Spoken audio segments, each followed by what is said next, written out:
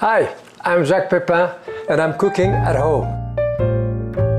This is a simple recipe that my friend Susie told me about. She does that with the breast of turkey, with the skin on. She does that for years, so that gave me an idea, so I'm going to do it with chicken. And you can see it's very easy. For two here, I have two breasts of chicken, and I'm going to put half a teaspoon of salt on it.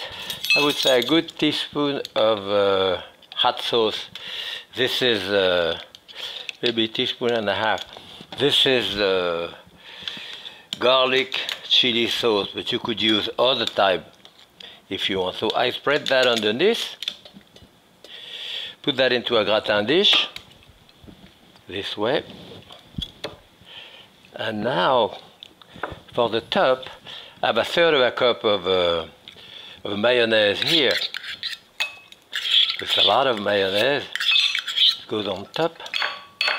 And again, here, a good teaspoon of the hot sauce. I mix it together, and also notice that I kind of dry out the chicken a little bit to make sure that they are really, so it's really loaded with mayonnaise on top. Of course, you can prepare that ahead a little bit if you want. I've never done a chicken hot like that with mayonnaise.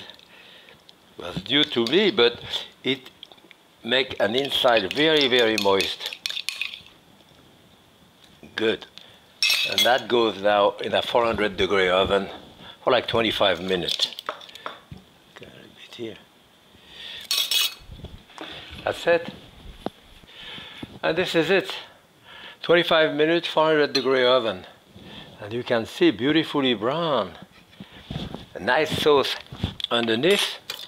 But I want to show you how moist that thing is inside. That chicken is very, very juicy and moist inside.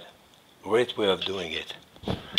This in the sauce.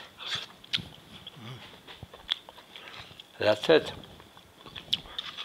The chicken with that mayonnaise coating and hot sauce, a bit of color there. Let me see the breast chicken à la Susie. Happy cooking.